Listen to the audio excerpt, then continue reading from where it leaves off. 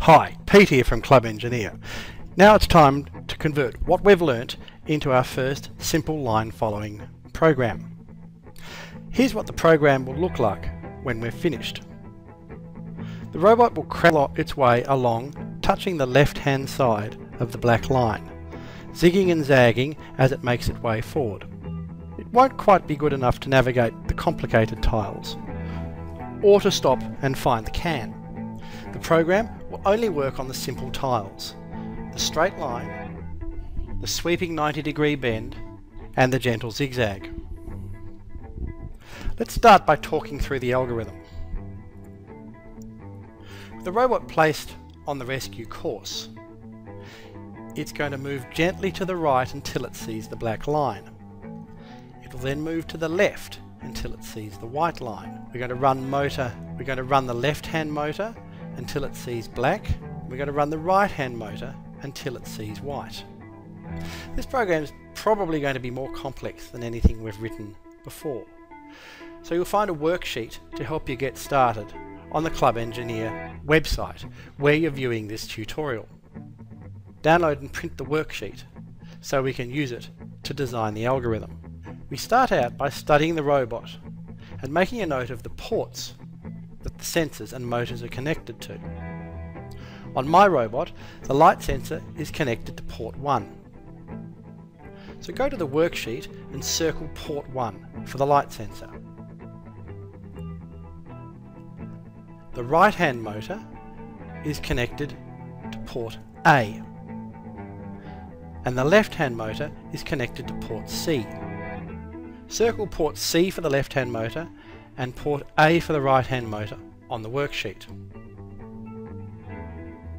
Then go down to the section 2 of the worksheet and circle the sensors until the light sensor on port 1, so circle 1, sees black or reads less than 50%, turn right, so circle right, by stopping motor A, circle A, and running motor C, circle C.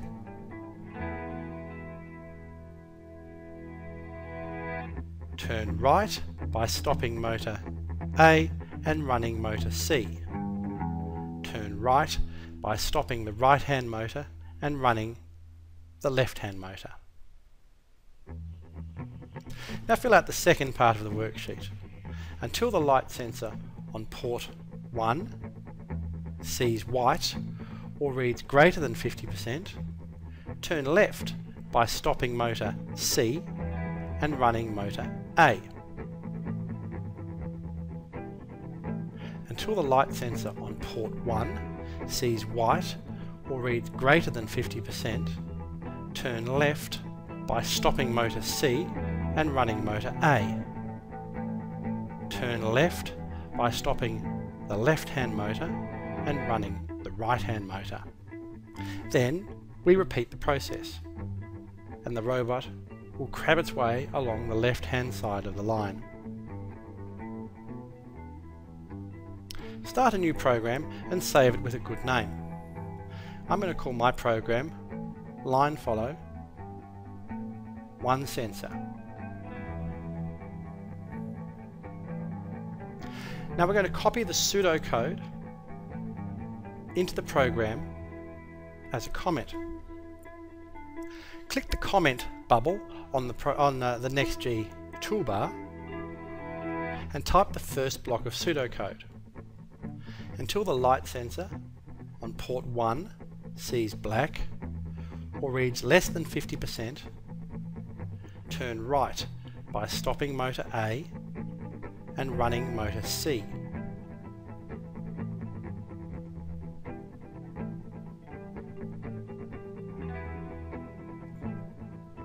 Click on the screen to the right and enter the second block of pseudocode.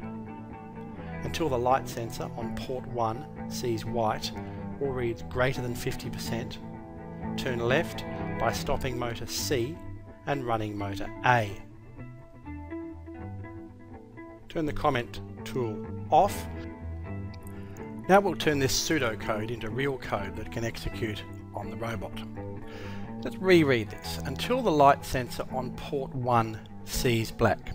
the key word here is until. That implies we're waiting for something. So I think we'll use a wait block. Until the light sensor, we'll wait for light. Until the light sensor on port 1, we'll change the light sensor to monitor port 1. Until the light sensor on port 1 sees black or reads less than 50%. We'll change the until threshold to be less than instead of greater than 50%. Until the light sensor on port 1 sees black or reads less than 50%, turn right by stopping motor A. Okay, until light sensor 1. So we want to stop motor A. We want to stop motor A, drop down a move block. I'll clear the checkbox which controls motor B and C. Set it to motor A, and I'll set it to stop. By stopping motor A and running motor C. I need another move block. I'll drop that down. I'll set this to run motor C. Good. Until the light sensor on port 1 sees black or reads less than 50%, port 1 sees black less than 50%, turn right by stopping motor A stop, and running motor C runs. Good. Now for the second part of the pseudocode, we need to turn into real computer code. Until the light sensor on port 1 sees white or reads greater than 50%. So that's another wait block. Wait for light. We change it to port 1, and when I drop the block down by default, it's already reading greater than 50%. Turn left by stopping motor C. That's a move block. Set it to motor C and set it to stop. And running motor A. Our last move block, drop that down, set it to run motor A, and it has to run it forward. Good. That's the second piece of the pseudocode. Until the light sensor on port 1 sees white or reads greater than 50%, turn left by stopping motor C and running motor A. There's one final thing to do. We want this to follow the line continually, so we need to add all this code inside a loop block. So we drop down a loop block at the start of the sequence beam, and I'm going to hold down the shift key and click each of these blocks one at a time, and then move them all inside the loop block.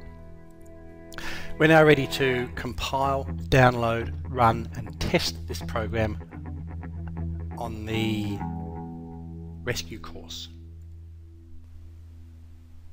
Well, that's not running particularly well. It appears to move forward and overshoot the line, then stop. What could be doing that? Let's watch it again. Moves forward, overshoots the line, and then stops. Let's have a close look at the code. Alright. Until the light sensor on port 1 sees black or reads less than 50%, port 1 sees black, reads less than 50%, so I'm pretty confident that's correct.